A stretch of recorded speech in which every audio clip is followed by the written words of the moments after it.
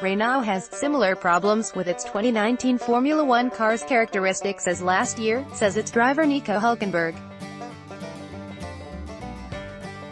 The French manufacturer's works team finished fourth in the Constructors' Championship last season and had targeted eating into the gap to the big three of Mercedes, Ferrari and Red Bull. However, at the start of the 2019 season, Renault has struggled to establish itself as the best of the rest again, and poor reliability has left it with just 6 points from 2 races, thanks to Hulkenberg's 7th place in the season opener.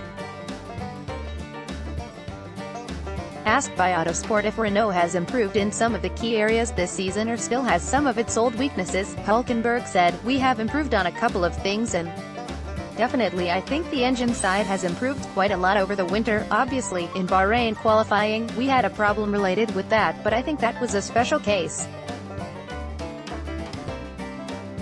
The engine side has improved a lot. I think car and chassis aero-wise, we worked over the winter but we still have similar problems, so I feel there is where we really need to focus and come up with something better." Hulkenberg has been joined at Renault this season by Daniel Ricciardo, who has failed to finish in his first 2 starts with the team.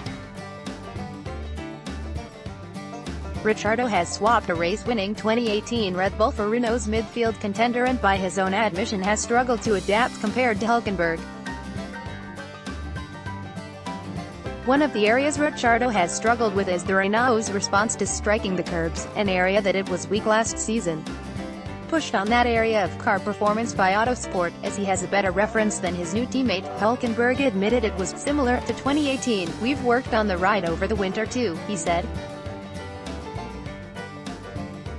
"Obviously I think Ricciardo, comes from a spoiled car, so he has to reset a little bit and the references are a bit different, but it's good to have that kind of feedback. This is what it takes to be a top car, so it's valuable and good assurance for the team that that's what we need to do." Share this article on Facebook, Twitter, LinkedIn, email.